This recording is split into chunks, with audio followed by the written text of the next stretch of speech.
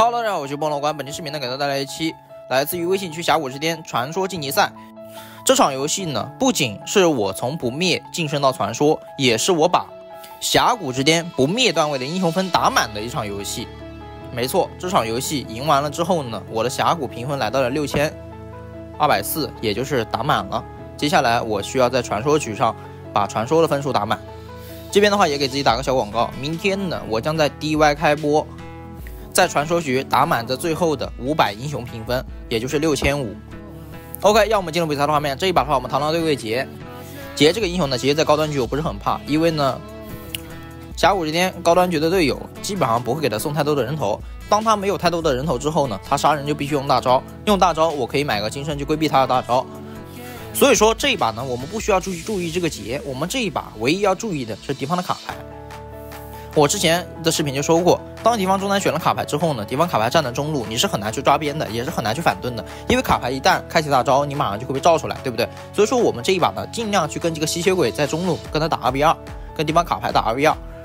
结完打野呢，说简单也简单，说难也难。这一把的话就很简单，开局的话直接来看往下刷，然后刷野的途中呢，注意看我的这个视角，第一人称这个视角。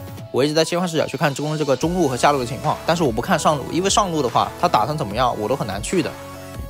我这一把，我们首先要考虑的是一个什么问题？第一，我刷下去之后，刷完这个4鸟，对吧？到达3级，完了之后刷完这个红 buff， 我可以抓人了，因为刷完红 buff， 无族野怪我升到4级。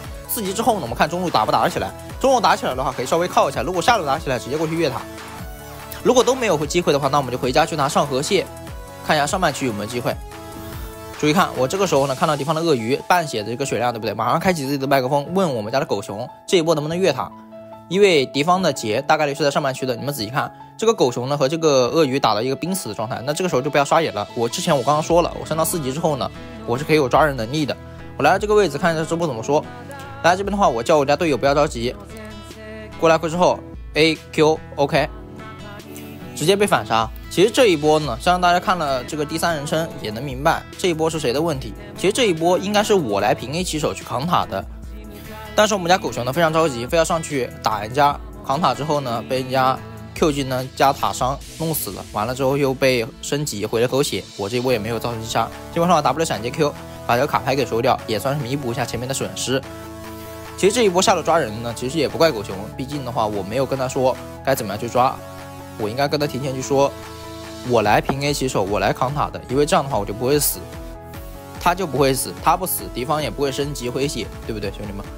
也只能算是沟通不好。我们这边的话，继续去刷这个自己的石甲虫，升到5级之后呢，这一波下路就不要抓了，因为敌方劫下来了。你们仔细看我在他蓝区做的那个视野，这个劫的话，他大概率是要下来的，他有没有用大招我是不知道的。你这个时候再去抓下路，你就是跟找死没什么区别。而且兄弟们看这个下路的话，虽然说我们下路这个狗熊是有线权的，对不对？但是我们不要帮他反蹲，因为你过去反蹲的话，第一点，这个鳄鱼很难杀，相信刚刚大家通过那波越塔都已经看出来，鳄鱼很难杀。完了之后呢，你去帮他反蹲，万一杀不掉，你自己野区就炸了，容易会把自己带崩。还有最重要的一点就是什么呢？就是这个卡牌的大招，看到了吗？这个时候如果说我在帮他反蹲的话，那死的就不是一个狗熊了，那就我也死了。其实呢，兄弟们知道吗？我做视频解说一直以来一直有一个疑问，就是我不知道我做视频解说的时候大家能不能听懂我在说什么。因为我现在的话比以前是要厉害了很多的，以前我可能说是一个普通的王者或者说至尊，但是我现在不吹啊，兄弟们，绝对拿到螳螂是主播级的选手。所以我不知道段位低一点的大师钻石能不能听懂我在说什么，可能段位高一点的宗师王者能明白我在说啥。就像我这波进他野区，这一波为什么进他野区呢？首先2个要点，第一点卡牌开大了，第二点杰没有用大招，这就是2个要点。所以说我这波进他野区，如果这个时候跟杰打起来，我可以说是必赢，对不对？但这个杰呢，我不知道他是意识还是怎么样，我在这边蹲了半天都没有来。我们来到中路之后，来到这个边，我本来想打个闪，注意看这一波的话，我大招都没有用。为什么我大招都不用？因为我这波只想打一个闪。然后呢，我突然发现他没有闪现，应该是跟我们家的中单互换掉了。这一波的话就比较走运，我这一波呢主要就是打他一个闪，然后给他点压力，不要让他随便的去支援，因为敌方的杰他通过我的视野，我看到了他去双人路了，所以说我在这边跟他抢一波节奏。兄弟们，你如果说玩打野，你什么事都不做的话，不会去置换资源，不会像我这样去跟对方抢节奏，你会慢慢的陷入到劣势的当中的。只要敌方打野会玩的话，如果说比你会玩，你就会慢慢的陷入劣势当中，因为你没有自己的节奏，你不知道自己该做什么。你们看我这一波小龙之前的抓单，对吧？抓这个中路，运气好杀了，如果说运气不好杀不掉也没关系，把他打残逼他回家。我们家中单是不是有线权了？等会儿呢，因为我们家中单有线权，我又可以帮中单抢线，抢完中线呢，再可以配合中单一起去这个小龙，我们是不是打开了节奏？这就是我们常说的，其实这就是节奏呀。我们这边的话把这个野怪刷新一下，我这边队友在那边摸龙，对不对？但是我不着急摸龙，因为我知道敌方的杰可能会来这个小龙，但是我们这边看到卡牌飞下去了，他去抓了一下那个狗熊，那么这边的话就把这个龙给摸了。摸完龙之后呢，因为我很想赢这把游戏，所以说我一直开着麦克风在那边指挥队友，我叫我们家的辅助去帮这个中路守一下线。如果说中路他敢放先锋的话，我们是可以3v3打一波的。但这个时候仔细看 ，ADC 也在这里 ，ADC 也在这里，那就打不了了，因为这一波他们中路4个人，是不是？这个时候呢，我们马上改变这个自己的思想，中路既然打不了，我们这时候仔细看上路，上路的话是可以打的。我打开经济密码，看到我们家这个上路被扎了，然后呢，看到我们家上单。ADC 是有虚弱的，我们来了这个位置看能不能抓他一下，看到没？我这边这个时候在打开自己的经济密码，我看到他有虚弱，而且看敌方这个上单要约他的塔了，来到这个位置提前过来反蹲，意识很好。过来之后呢，直接开启自己麦克风叫他放虚弱，放的很好，一波虚弱直接造成反杀。反杀完之后呢，我们家的吸血鬼也过来了，这边的话帮我们家吸血鬼打点伤害，然后吸血鬼要追的话无所谓，我们叫这个狗熊去拆一下这个下路防御塔，因为下路是没有人在那边守塔的，但是这个狗熊在刷我的野怪，没关系，资源团结束了，这个时候呢又迎来咱们的黄金发育时间，这个时候呢咱们尽量去发育，一定要记住兄弟们，野合呢或者说打野，其实就一句话，不是在刷钱就是在刷钱的路上。我帮他反蹲，我不是为了帮他，我只是为了我去拿那个人头，我去拿那个先攻的钱。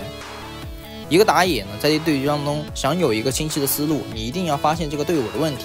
很多小伙伴以第三人称看这场游戏，可能从目前到现在6分钟了都没有看出我们这场游戏的问题在哪里。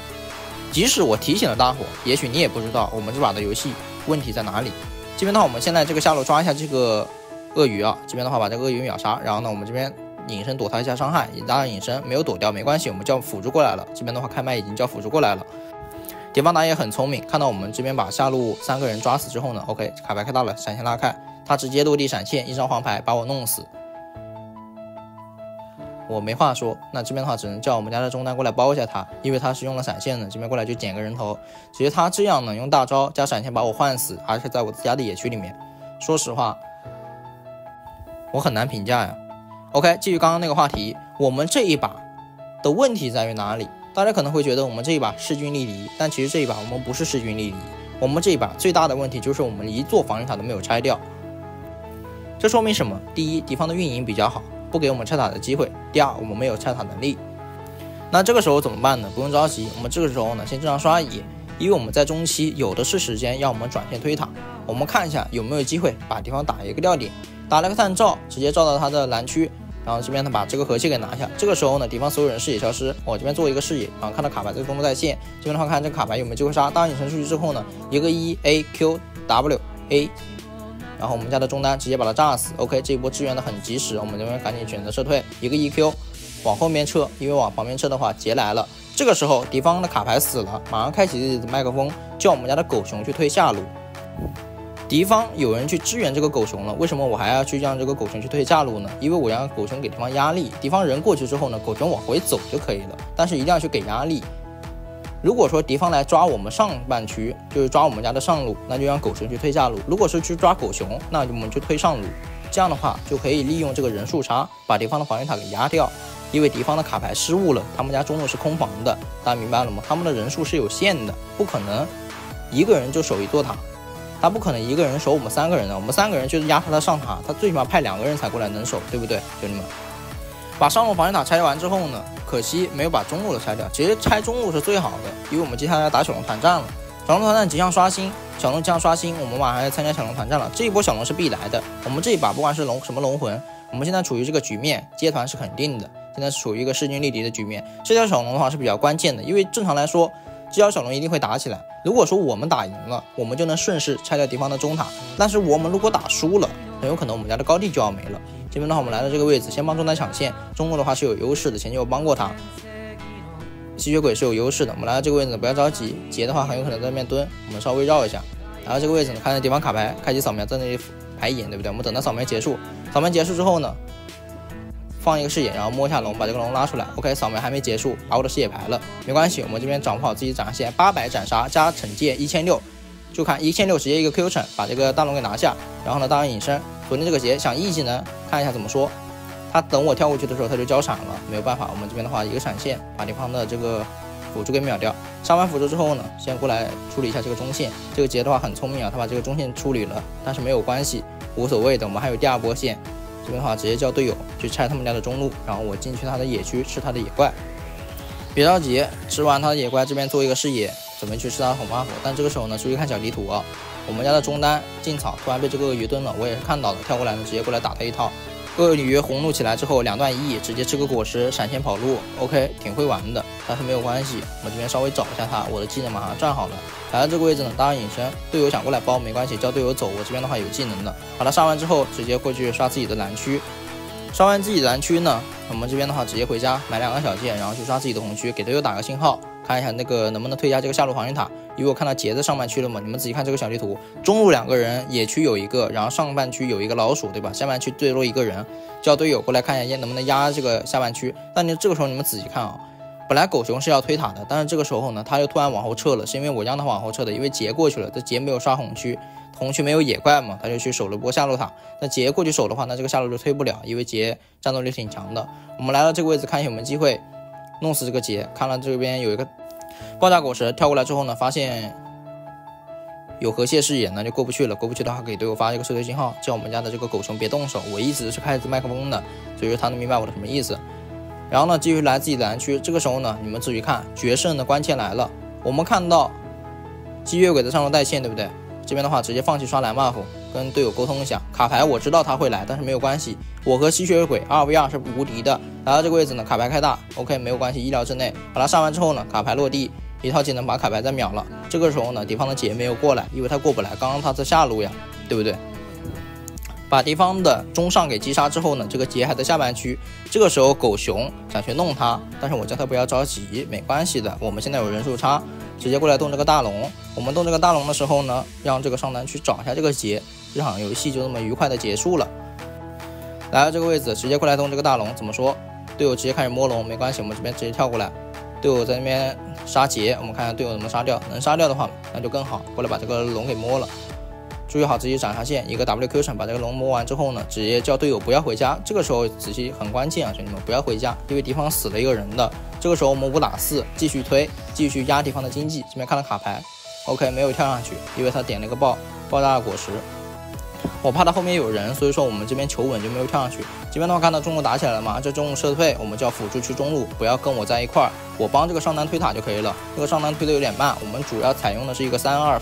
分推，对吧？来到这个位置呢，看到卡牌上来了，一套技能直接秒杀，一个 Q，W， 然后再次一个 EQ，A 接隐身，赶紧跳走。这边的话赶紧撤退，把这个防御塔给拆了，然后看一下这个队友的情况。这个时候呢，敌方的鳄鱼可能心态炸了，在我们家有大龙的情况下呢，他还去上路带线。那我们这个时候呢，就不要放弃了，跟队友沟通，看能不能直接一波。因为敌方的杰的话，一个人不好守我们5个人的。我们来到这个位置，叫辅助直接看怎么说，看能不能开一下。OK， 开起来了，这边一套技能把这个杰杀了。杀完杰之后呢，还剩下一个老鼠，我们这边先过来摸这个防御塔。这个鳄鱼是不想玩了，没有关系，我们先过来把这个防御塔给拆了。OK， 兄弟们，本期视频呢到这就差不多结束了。如果说你喜欢本期视频的话，请多多点赞、评论、转发。还是那句话，看我直播，单排王者峡谷传说，你也可以。兄弟们看到了吗？这把赢了，我只加142分。其实正常来说，峡谷这边不会加这么少的，但是没办法，满分了，只能加142。兄弟们，下期再见。